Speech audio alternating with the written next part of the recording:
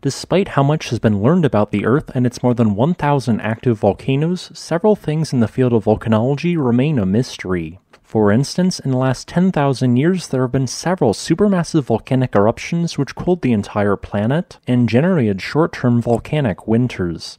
As an example, the cold snap the world experienced in 44 BC can be traced to the formation of the massive Okmok caldera in Alaska. However, the origin of several other similarly sized recent eruptions remains a mystery. The most peculiar of these seemingly missing volcanic eruptions is the one in 1808. That year, a volcanic eruption approximately 50 times the size of the 1980 eruption of Mount St. Helens occurred, causing a volcanic haze to travel across the southern hemisphere of the planet. Yet, despite the modern world having essentially been explored at the time, the source of this volcanic eruption remains unknown. However, after analyzing all the existing volcanoes, historical accounts, and wind patterns, I may have finally solved the mystery as to which volcano created this massive eruption. First, how do we know that a large explosive eruption occurred in 1808? Whenever a large explosive eruption occurs, significant quantities of sulfur dioxide gas travel around the planet as they are ejected high into the atmosphere. They then fall to the ground and are preserved in layers of glacial ice which can then be verified. Note how this section of ice contains two peaks. The second and larger spike represents the 1815 eruption of Mount Tambora in Indonesia, which caused the year without a summer. Yet, 7 years beforehand, another eruption approximately half its size occurred, but no one seemed to have noticed. Since this eruption was so large, it distributed particles of ash around the planet. This ash has since been analyzed, revealing that the volcano which produced it was andesite in composition. Thus, whatever volcano generated the mystery eruption was a stratovolcano and not a shield volcano or lava dome complex. Then, in 2014, a PhD student discovered evidence of this volcanic eruption, allowing where it occurred on the planet to be narrowed down. Beginning on December 4, 1808, scientists recorded an unusual atmospheric haze which was spotted in both Colombia and Peru. This haze represented an aerosol of sulfuric acid which seemingly came from the south and traveled northwards.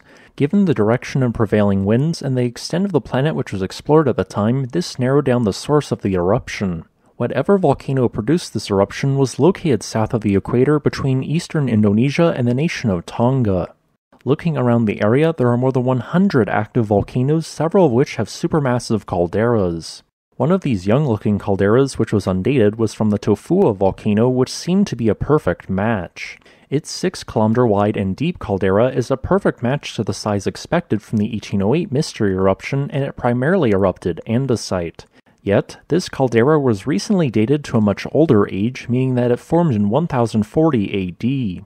Given the location of the atmospheric aerosol veil in 1808, I conclude that an eruption must have originated around approximately 20 degrees latitude somewhere in the nation of Tonga. In 2003, a volcano which appears to be a perfect match was discovered for the first time by scientists. This volcano is currently unnamed, but is located at a shallow depth underneath the ocean's surface just 50 kilometers west of the island of Tonga Tapu. The main feature of this volcano is a large caldera which measures 7 kilometers long and 4.5 kilometers wide. Surrounding this submarine caldera on the seafloor are very thick layers of ash which appear to have been recently deposited as very few signs of erosion were present. These scientists estimated the age of the massive caldera to be approximately 200 years old.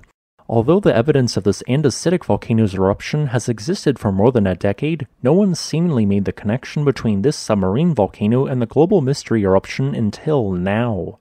Based on the caldera's size, it formed in an explosive eruption which ejected between 30 and 50 cubic kilometers of volcanic rock. This is a perfect match in terms of timing, composition, location, and size for the mystery eruption.